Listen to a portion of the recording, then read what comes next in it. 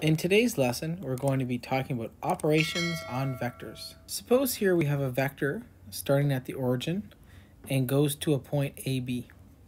Let's label that point P. Then we can express vector OP in component form as just A and B. What we want to talk about is how can you express a vector in terms of what's called its unit vectors. Your unit vectors for R2, again, we're in R2 here because we have here our x-axis and our y-axis. This is 2 dimensions, so we're in R2. Your unit vectors for R2 are expressed as I, stands for the unit vector having length 1 that starts at the origin and goes to the point 1, 0. Then we have vector j that again starts at the origin and goes up to the point 0, 1. These two unit vectors here we can use to write vector OP as a combination of the I and j.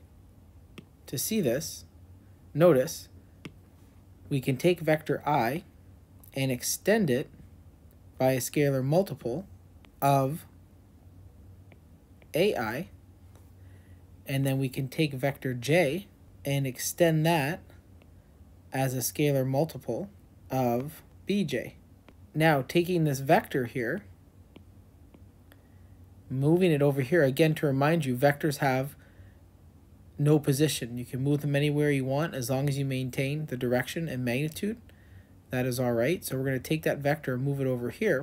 And by doing that, we have vector OP is equivalent to vector AI plus vector BJ. Therefore, any vector in R2 can be expressed as a linear combination of our standard basis vectors I and j. Let's look at an example. For the following example here, we want to write vector OP in terms of our standard basis vectors I and j. Now in this situation here, we have the vector that goes from the origin. So we're going to go from the origin here, label that with an O, and it goes to point P located at 6, -3.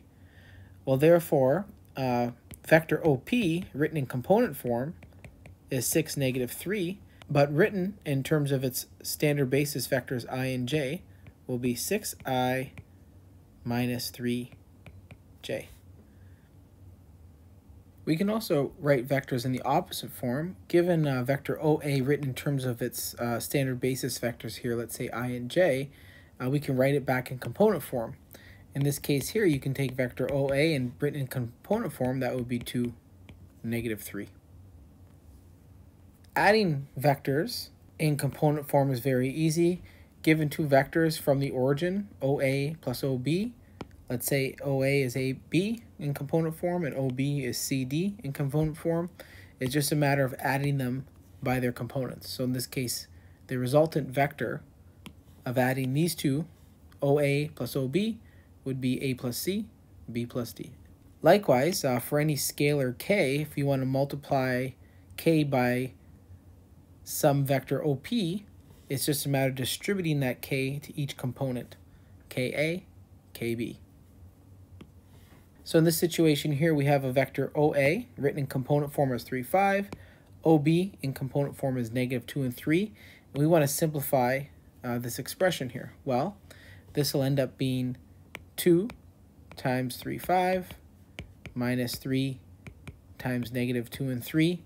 Using scalar multiplication, we can now distribute that to each component, in which case this will be 6, 10 plus 6, -9. Now we're adding two vectors, and we can add them component-wise, in which case this becomes 12 and 1. So therefore, 2OA minus 3OB is equal to 12 and 1. Now, the next question becomes is what if you want to express your vector off the origin? As we discussed, vectors have no position. They can be moved around anywhere. So what if you're working with a vector that does not start at the origin? To tackle this problem here, suppose we have a vector AB. The vector AB would go from here to here. Now, by definition of addition of vectors, I know this vector here would be vector OA. This is our origin. I know this vector here would be vector OB. And I know that by definition here, this vector here is going to be what? Well, this vector is going to be the vector such that OA plus this vector come out to be OB. The only way for that to happen is this vector here would have to be OB minus vector OA. And notice here, by adding these two vectors, OA plus OB minus OA, vector OA and OA will cancel, and you will get your resultant vector OB. So therefore, vector AB is just equal to OB minus OA. Let's look at an example.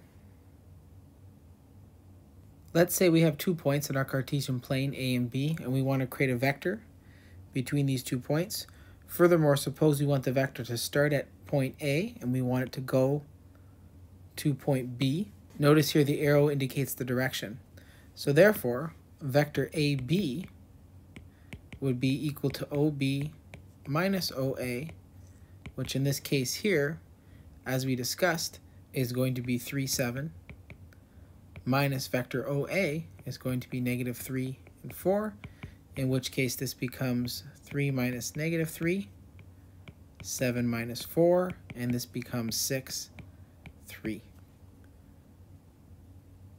So notice in general, when constructing a vector of this nature, it's a matter of just taking 3 minus negative 3, 7 minus 4. We can also calculate the length of a vector using components as well. So going back to our previous example here, suppose I have a vector A, which in this case is x1 and y1, and I have a vector B from the origin to the point B is x2, y2. As we discussed here, we know that this vector AB is going to equal x2 minus x1, y2 minus y1 in component form. Well, vectors have no position, so we can move it back to the origin here, in which case the length of this vector would then go from my origin to my point x2 minus x1, y2 minus y1, and in which case the length of this vector, we would have here a right angle. This would be the length of x2 minus x1 squared. This would be the length of y2 minus y1 squared, and therefore the magnitude of AB will equal the square root of x2 minus x1 squared plus y2 minus y1 squared. Let's take a look at an example. So for this example here, we have the point 3, 5 and the point negative 2, 4. We want to construct a vector going between those points, going from point A to point B here. First of all, we know what vector AB will be. In this case here, we're going to have negative 2 minus 3 and 4 minus negative 5, in which case we get negative 5 and 9. So therefore, the length of vector AB will be the square root of negative 5 squared plus 9 squared, which is 25, plus 81, which is going to be the square root of 106.